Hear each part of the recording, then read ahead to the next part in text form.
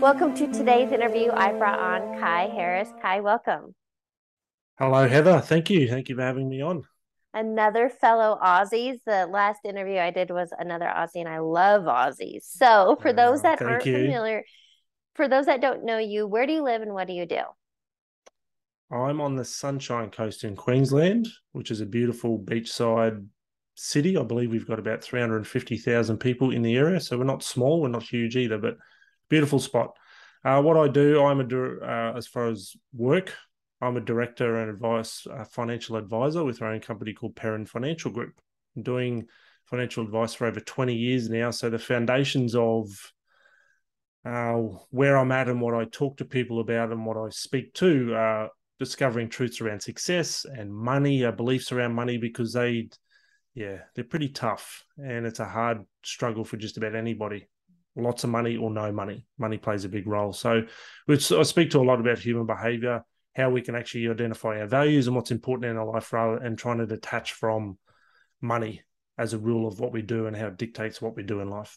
Oh, there's so much. And the reason we connected, I got to be on your podcast last week. So, I'm very grateful for that Did connection. It was an But excellent chat. Thank you. yes, there's so much to talk about, and I want to make sure we cover as much as we can. So let's start at the top because I think it's something very relatable, and especially since this is what you do for a living. Can we talk about money? Yeah. Debunk some money struggles, that's fear, scarcity, because I feel like most of society lives in struggle financially. Yeah, absolutely. And it really is a mindset thing. And I will be clear there too. It's not just about changing how you think and then you'll be rich. It's not what it's about. It's actually just about identifying what it is you really want. So, what people do when they first come to see me and have done all my career is that, okay, we've got this money or we've got so far, we're not sure what to do or we're not sure what else to do. What should we do with our money? So they're always basically looking for making more money, at least on the surface. Once I dig what they're actually after, and this is something that it's not a new concept, and it's spoken about a few different teachers and speakers out there, is that they're wanting the feeling that they'll think they'll have in having more money. And those feelings are ones of security, namely security or freedom. They're probably the two biggest ones. And one of the biggest challenges as to why we've actually got that is because it's our conditioning, it's our environment. If you think back, and this is where it all sort of starts to change, or when you want to start changing your beliefs around money, think back to what your upbringing was like. Now, I don't want you to go back and start blaming mum and dad and burning them at the stake, but it's just to create awareness of what was actually going on for you. Now, what I've seen a lot of is scarcity and shortage and this philosophy around living, which is get a sort of good education or get yourself into a good job to earn a decent pay and stand on your own 2 feet, buy a house and have a family. That's kind of the model of good living. And you have holidays and those sorts of things. But school, parents, and all our influences, our environment as we're growing up, don't actually teach us about money. Money is no different to any tool that you would use. And one example I've used is that it's just like a shovel. You don't have an emotional connection to your shovel. Yeah. But we've got such an emotional connection to money because that's what we're taught our lives are virtually dependent on it. Our quality of life depends on the amount of money you have. But that's simply not true. So it's really any wonder that we do have such an emotional charge around money because it's ingrained in every single thing we do. Even if you plan a day out with your family, you're thinking about how much money you should spend on the food in the picnic or where you're going or when you go for a holiday, how much should you spend? There's always a budget. And awareness is great. You can't spend more than you earn, but it's the emotions behind it that are really causing havoc with just about everyone. So awareness of those and then it's attached to beliefs and start changing that. That's where it kind of all stems from. That's the foundation. I want to share just a couple things because I've done um definitely some work around money mindset, and I don't think I really experienced it until I left corporate to really understand my conditioning. But here's some fundamental things I learned growing up, and I'm not saying these are bad, but they're limiting. So for example, that you have to work to earn money. And so Yep. with that kind of conditioning and all my years in jobs, we believe money it comes through a paycheck through a job. And so Yeah. to go from a job environment to working on my own, that's a shift in itself. But also growing up, um, maybe you got paid when you did chores, or that you have to save up for something. So or if you're told no, then the whole worthiness comes in. And so there's just so much, we're going to use it because we've Yeah. already said it behind the scenes, but there's so much mental fuckery in like the stories we play. You're right, I Yeah. feel like awareness is key, and if you don't become aware of those beliefs and the limitations, the lack, the scarcity, I'm holding my knuckles tight, like white knuckling, if you don't become aware of that, then you can't open yourself up to that freedom and security that you seek. Yeah, absolutely. I agree with everything you're saying. Humility is a big place to start. So humility and accountability. You got to Mm, turn the mirror within, look within yourself to see what's going on. So you can't blame your boss, you can't yeah, blame the economy, and you yeah, can't blame the person next to you or the person you're working next to is getting promotion, you're not, because they're kissing ass better than you are. That's not actually what it's about. And you yeah. touched on one particular point there, which is our sense of self-worth, our own value. Now, I've noticed this a lot in my time, particularly in colleagues in the line of work that I'm in, what they charge people to help them. And they're so reluctant to charge what they are truly worth, Mm, but their sense of their own value doesn't align to that higher charge. So they're actually undercharging. That's because they undervalue themselves. So money is really the financial circumstances that any person is in is really just a reflection of a sense of your own value and your own worth. So if you feel you're only worth a certain amount, then that's all you will ever receive in your life. So that's why turn the lens back in. It's not blaming money. The awareness of money is simply just three rules: spend less than you earn, invest the difference, and just keep doing it. That's kind of the three basic rules. It's not that complicated, but we yeah, overcomplicate it because we're compensating with money. We're not fulfilled. We're not satisfied. We don't feel a sense of worth or value. So we try and fill ourselves up by buying things and a bigger yeah. house or a bigger car or a new car and those sorts of things. So it's a basically like a drug. We've got this huge addiction to money in one form or another. And again, what we're looking for is the feeling we think we will get in having more of it, which is security and freedom. But those feelings are available any one time. And one of the great examples of that is imagine yourself for a moment. This is an old one too, sucking on a lemon. And you close your eyes, you get yourself into that state where you feel you've got a lemon and you're biting into it. Your brain will start to create a physiological reaction. It's like you're actually licking or biting that lemon. So this is what happens when we imagine ourselves. If we want to imagine freedom, we can actually get ourselves there and get that feeling. No amount of money in the bank's ever going to work. That's why the wealthiest of the wealthiest will still commit suicide and be miserable. Those who are extremely poor materially, I'm speaking, are actually got big smiles on their faces and the happiest people in the world. Why is that? Certainly not money related, is it? It comes from within. Yeah. So yeah, value is a big part there. Recognize your own value and working on that. And it takes a lot of exploration. It takes a confronting of a lot of fears and traumas and past pains to reveal your personal truth, who you really are, and what your actual value is, which is extraordinary. We're all extraordinarily valuable, but we just don't see it.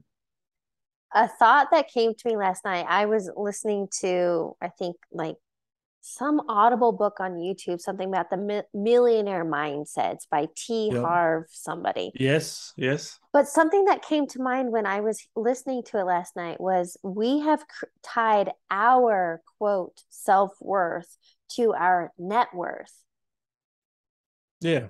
You're not worth anything. You're not worth as much if you aren't worth as much. which is silly. And then here's another one. So Mm. my mind was blown. And here's where I think perception comes in. And we're not just talking about money, because next I want to talk about success and kind of your wake up call. But Yeah. here's a perfect example of somebody's self worth. A friend of mine just joined some female mastermind for 20 grand. So she bought into some program for $20,000. This woman that's running the program, to work with her one on one, she charges $155,000 for a 3 month. And I don't know how many sessions that is, if it's Mm-hmm. once a week, once a month. But anyway, look at this woman is charging 50 grand a month to work with her, and people are paying it. So Yeah. there's the value even in, my industry, coaching. If you think you're worth 50 grand a month, I know Tony Robbins as an example, I'm pretty sure he charges like $1 million for a 1 day session. Yeah. But Okay. even there, those people feel they provide that much value and that is their worth. And because they feel Yep. that within and exude that and embody that, they can attract people willing to pay that. 100% correct. And Ugh. one great exercise for any listeners to do, get a pen and paper. And this is one basic question: what's your number? So if you are in business or if you are in an employee arrangement, write pen to paper what you feel you're worth each year. Uh-huh. And what you need to do here is you need to do a little bit of exploration. It shouldn't take too long. So you've got to be aware of that first, recognize that first feeling that you get when you write a number. So if you write, for example, 70,000, how does that feel? It's like, oh, I think I'm a bit underdone. I think I'm worth more than that. Write the next higher number.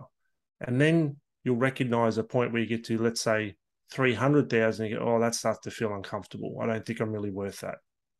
That's exactly what you believe you're worth. Now, this is why you are in the financial circumstances that you're in. Anyone who's listening, myself included, it's a direct mirror of what you feel you're worth. So that lady Mm-hmm. charging 50 grand a month, she just wholly, sincerely, genuinely, and authentically believes in her worth. And she believes, as far as getting remunerated for her value, that is the number. That's all it is. It's just a number. It's like numbers on a screen. You Yeah. can delete them, you can add zeros, you can do whatever you want with them. And it's all, funny enough, and I remember this through my career, perception of value. If you portray yourself as being valuable, people will believe it. You're not necessarily, and I've firsthand working with different companies and things over the years, they're not doing anything different to the other company that doesn't portray themselves, doesn't have the shiny things in their office as this one here. Yeah. Two companies side by side, one's charging double, if not triple, not doing anything different, not really saying anything different than the one that doesn't have the flashy office. See it all the time. All the time. It's just really what you believe you're worth. That's it, plain and simple. Well, it just came to mind if we want to talk material objects, the difference between a Lamborghini and let's say like a Toyota Corolla. Again, those are perceived values, or like a Louis Yes. Vuitton, any of those high-end brands. It's a purse, it's a car, it has four wheels, it gets you from A to B, but it's that perceived identity and value around it that they can charge what they charge. Yeah, absolutely. Dang. And I want to be, I think, important to add here too, there's no virtue in being poor. So that's another belief that can creep in. It's virtuous to be poor and want for nothing. Now, as human beings, we're intrinsically wired. Our DNA is about evolvement and growth. And evolvement and growth, some of those luxuries come into play, but it really comes back to not chasing the Lamborghini over the Corolla unless that genuinely and authentically is your true purpose in life, is to do that, which is seldom you'll find anyone who really that is. Yeah. What it's about is about connecting with what is you really love doing. And what you will find is that what you really love doing and therefore being, then the money won't matter so much. You'll actually have those feelings of freedom and security, and the money will actually just flow. So I don't know exactly, but I suspect maybe that the lady charging $50,000 a month, or even Tony Robbins, they're doing exactly what they believe they are here to do in their life before they leave the planet. They're living their purpose, and therefore that value comes through in that, because they're genuinely and authentically showing up with their whole soul, and they're pouring everything in. They're giving you everything that Yeah. they have to offer. So again, that's what they feel they're worth. But it's yeah, incredible the role it plays, and awareness is the key. Yeah, and we could talk hours about money. So here's where else I want to go with, because you shared this with me. I would love for you to give more background that, I think so many of us have experienced. I did myself when I finally quit corporate in 2017.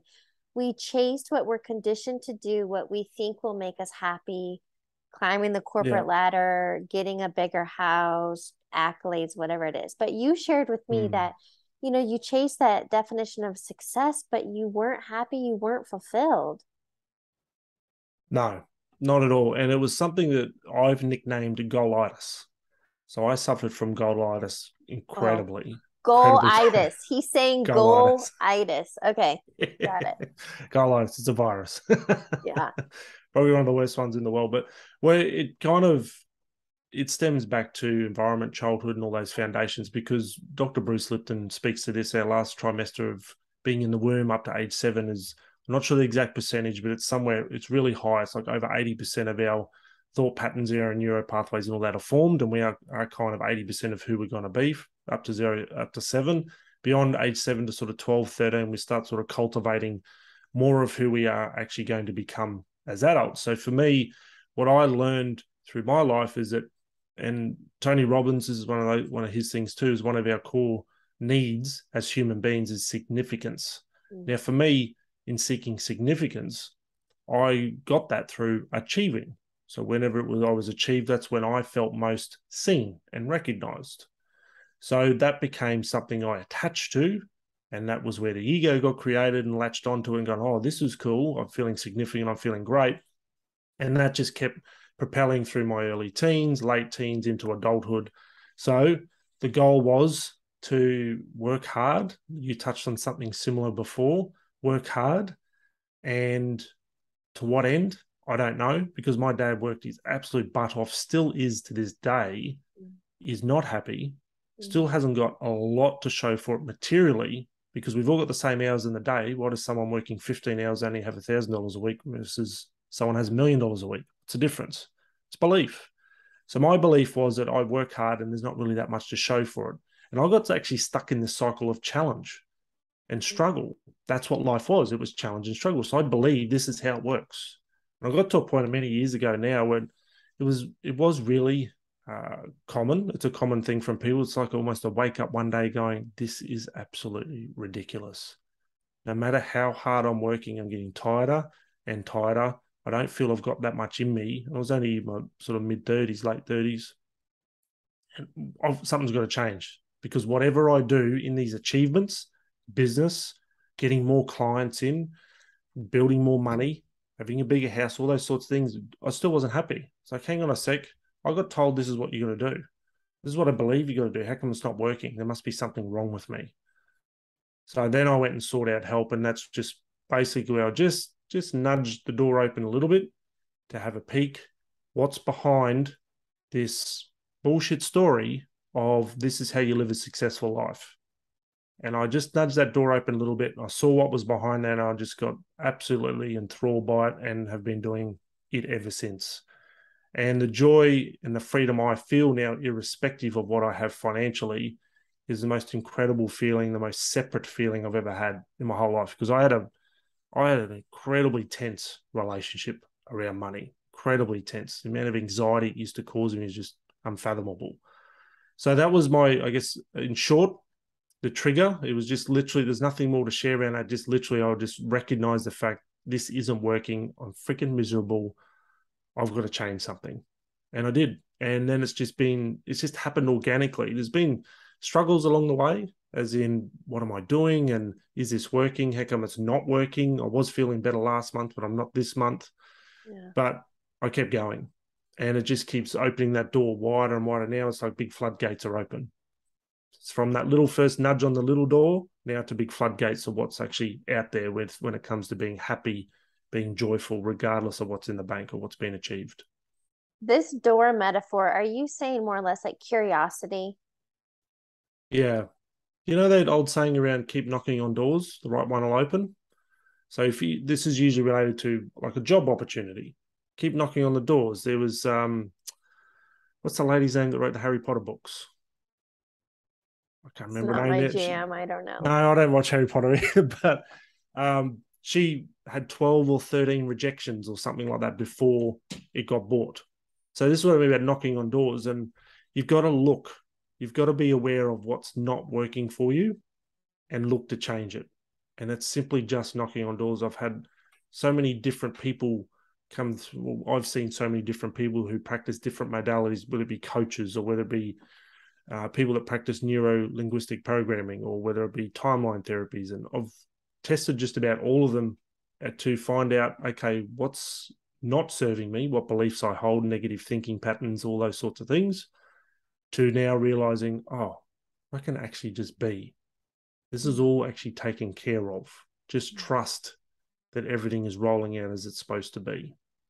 And as I've opened up to allowing things to happen rather than trying to force, control, and push, which is what I was taught is kind of needed, work hard, push harder. It's not working. Yeah. Actually, work even harder, even more, do a bit Yeah. more. Yeah. Hustle and Oh, it's grind, not make working. shit happen. Yeah. Oh, it's not working. Well, yep, you must have to work a bit harder then. Change Yeah. your direction a little bit. But sometimes it actually just is a point of just sitting back and going, letting it happen. Just see what happens then. And this is Yeah. probably the easiest way to explain it is that when we are stressed, a majority of us live stressed day in, day out, hour upon hour upon hour. When we are stressed, there's a Dr. Alan Watkins. He says that when we're stressed, effectively we give ourselves a DIY lobotomy.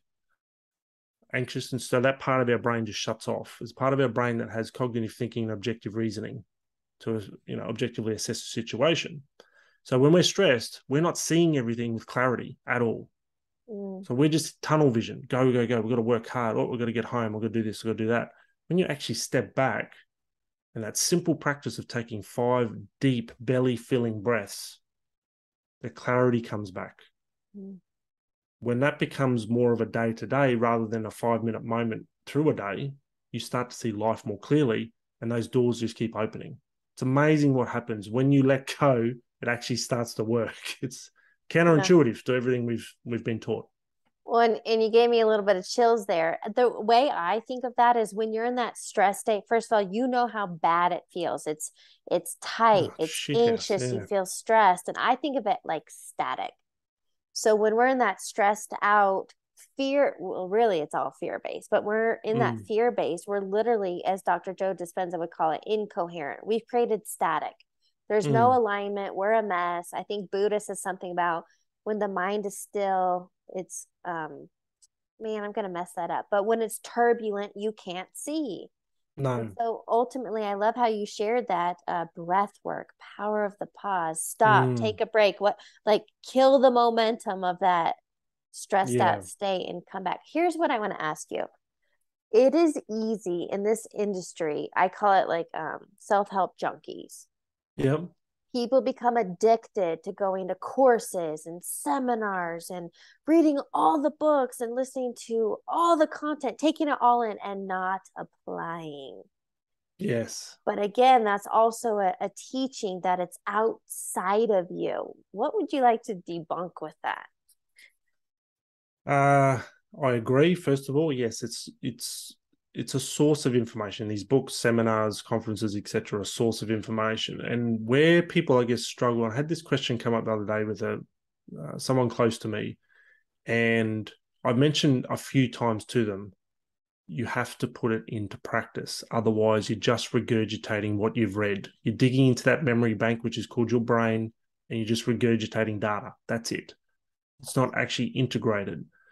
And he never really said anything, but it's some months on, and literally a couple of weeks ago, he goes, "What do you mean put it into practice? What does that actually mean?" So he can articulate things similar to what we're talking about, but I know that he's simply just regurgitating intellect. That's it. Yeah. He hasn't put anything into practice, and I can see it. I can see it in how he feels. I can see it how he responds in situations. I can see it in how he actually goes about daily life, and I can hear it in his comments about life in general and different things in different circumstances. Now, the question is, how do you actually put it into practice? Well, one example is exactly what I just said before: breath work. Takes only a couple of minutes a day, twice a day. Find a quiet spot, deep breaths, belly filling deep breaths, and almost try and draw your breath up from your belly, your abdomen, right up into your brain. And you just feel the difference in clarity you have when you give yourself that time. And this is why, for example, smokers are, or partly why they're addicted to smoking. It's not necessarily the nicotine. It's actually they leave a situation. You've heard one before. I've got to go have a cigarette. They go outside and they're taking in deep breaths. Unfortunately, their system's getting rooted up by the cigarette and Yeah. the smoke, but the principle is there. So, how do you put it into practice? Well, it's exactly that. Second of all, what you actually read and learn, that's what you put into practice. So, What's a good example? Tony Robbins, for example, one of his things he says is spend less than you earn, invest the difference. Practice it. Spend less than you earn. Actually do it in your day to day. Don't buy the coffee. Don't buy the sandwich, and see what mounts up in your pay packet by the end of the week. Then invest it. Now, you can either invest it further in yourself, but what he's referring to is just based on money, invest it into something, a savings account or some shares or something like that. That's putting it into practice. So I'm absolutely a believer. And what I want to highlight here too, what to look out for, and you might experience this yourself, Heather, that there is a time where you do have to have a break, or you need to step back from actually reading and learning, because your greatest learning will come from within. If you're aware of yourself, what's going on for you, what feelings are coming about in different situations. So observe yourself, observe your own behavior, living life, what's going on for you. Understand your own feelings, understand your own thinking. That's putting it into practice. And I know myself over the years, and I've had this since I was a child, I've always put my hand up to admit to something. Because I remember when we were kids, myself and brother got into mischief, my parents would just come straight to me and say, Kai, what happened? And I'd just tell them the truth. So I've always had that. And as an adult, that served me really well, because now I'm turning that mirror again back on myself to call myself out on things that I'm not doing or the way I'm thinking. We're very unkind to ourselves. If I've been unkind to someone, I've had a sharp tongue, I've got to stop. And I go and apologize to that person. I've got to reflect then on why I did that. What's coming up for me? What's triggering for me? Because I know I'm throwing a lot out here. 99 times out of 100, anytime we react to something, it's got nothing to do with the situation we're in or the people in it. It's all from within us, and it's a problem that we've actually got. And those triggers are a gift. Yeah, learn from them. Yep. Guess what? So Peter Crone, I want to share something before we move on, but real quick on that note, Peter Crone, love this guy. His quote is something to the effect of, people and circumstances come into our life to reveal where we're not healed. Yeah. Oh, absolutely. That's beautiful. Yeah. So ultimately what you're saying is you have a lot of self-awareness and self-accountability. Yeah. And Wow. I'm certainly, we're all human, and I don't have that down pat and perfect day in, day out. And I have my moments, but importantly, a mistake is once or twice, 3+. No, that becomes a choice. And you're choosing to not change anything. Yeah. So there is a line, there's a boundary. There's no longer a mistake here. Yes. You're just being lazy. And the choice is being lazy. Like, I'm just going to rant at somebody because I feel like it. That's a choice. You're being lazy. Keep yourself more accountable to be a better human. Yeah. So, yeah, absolutely. Like you said it earlier, I think we're off air. Nothing happens to you. It happens for you.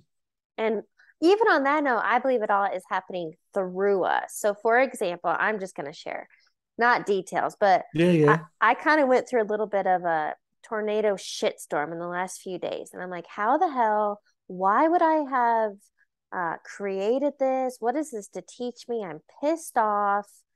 It has to do with Airbnb. I had a horrible guest with 100% false accusations.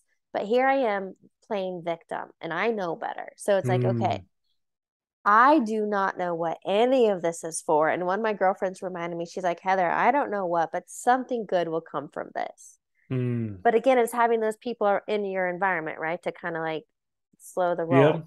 But anyway, and I sat back and I was like, you know what? I don't know what anything is for. You're right. Humility, accountability, and then it's kind of like your own internal course correction. Okay, I don't want to do this again. Yeah. Yep. Yeah. So. Absolutely. And it's that presence of mind to recognize, okay, something's going on here. Yeah. And importantly, at that point, that presence of mind. And I know myself in years gone by, this actually can be painful. When I talk about painful, like even just in the solar plexus or anxiety evoking, where if you've got to turn your view from, for example, I'm blaming Heather for how I feel at the moment. As soon as I turn there and go, no, it's not Heather at all. It's actually me. That can actually be very, very uncomfortable.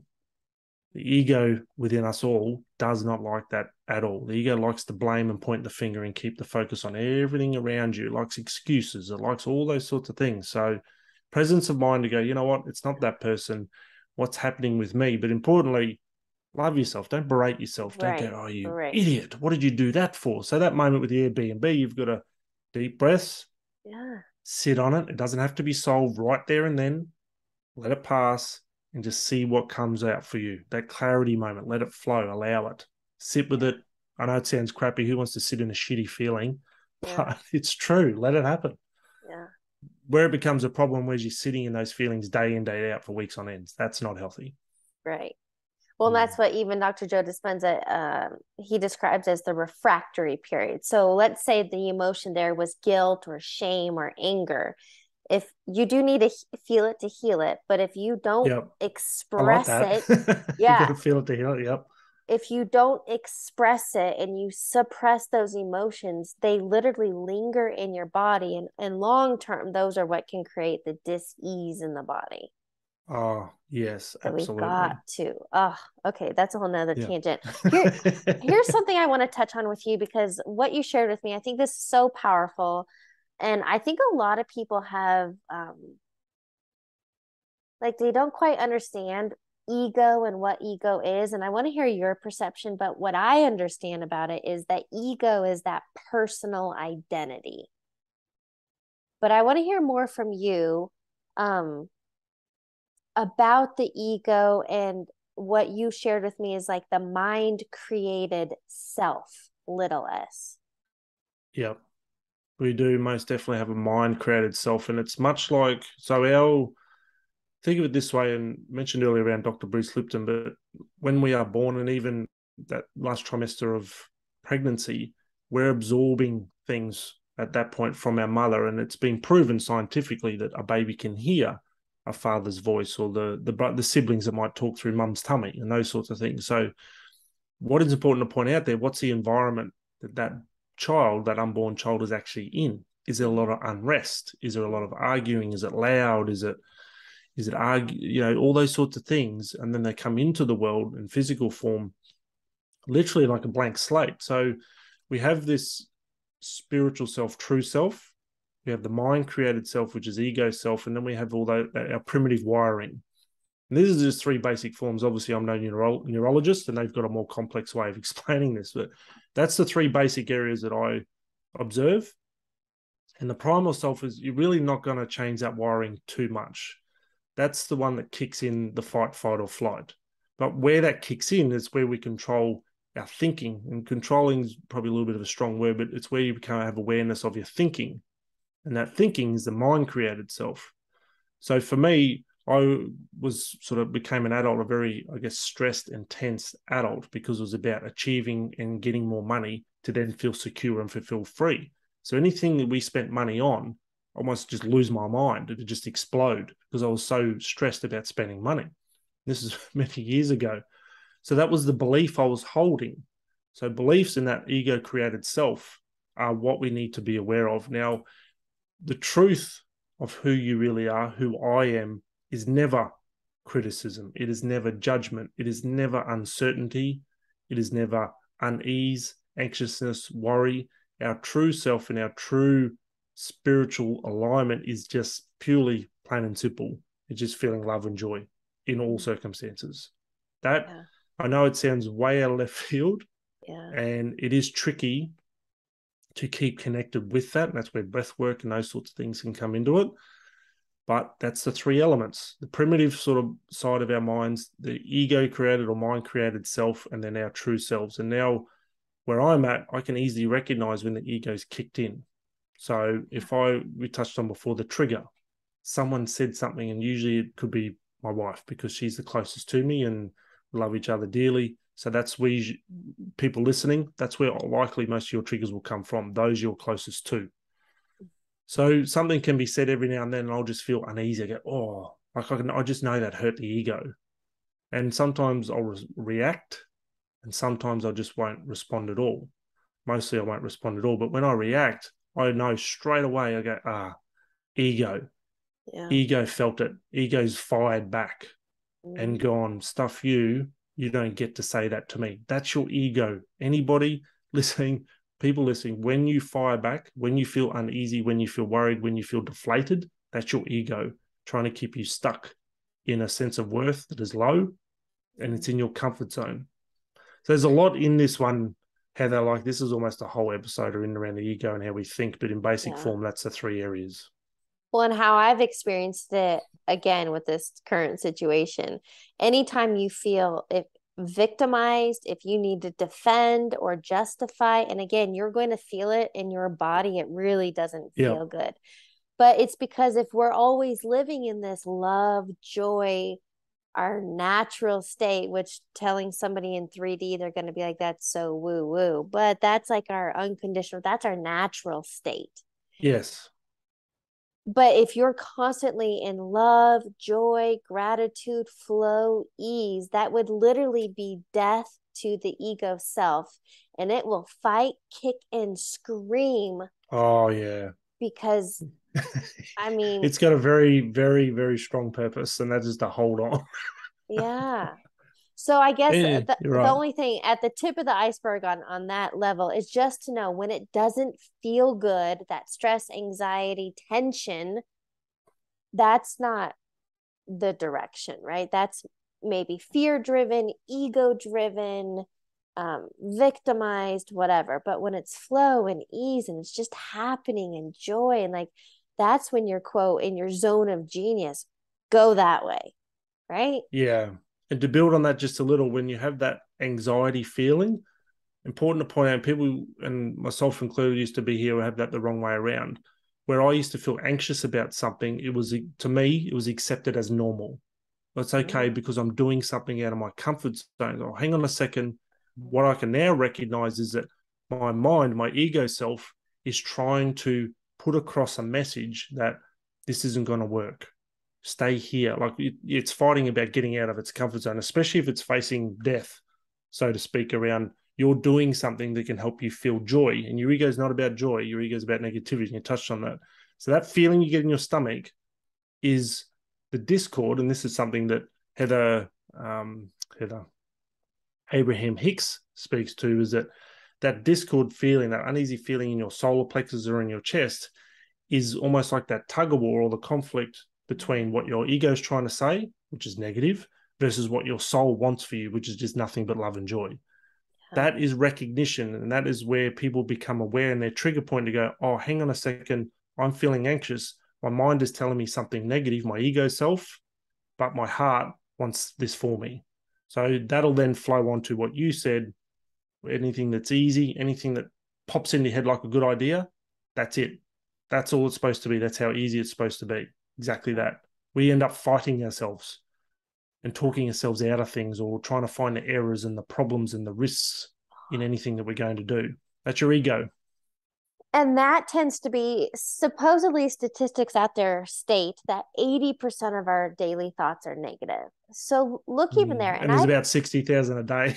right. And I've caught this in conversations that our initial instinct is to talk ourselves out of it. Yeah, And I'm like, wait, why wouldn't we try to talk ourselves into greatness when that's what we're capable of? exactly. And that's those beliefs and those thought Yeah. patterns that kick in, and that's all our conditioning. And if you look at, like, let's go back to the material thing, it's easy enough for people to relate to.